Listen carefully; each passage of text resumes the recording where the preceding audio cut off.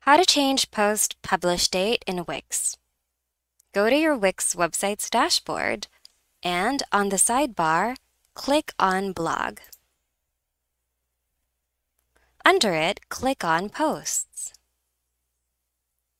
Select the blog post, the publish date of which you want to change, then click on Edit.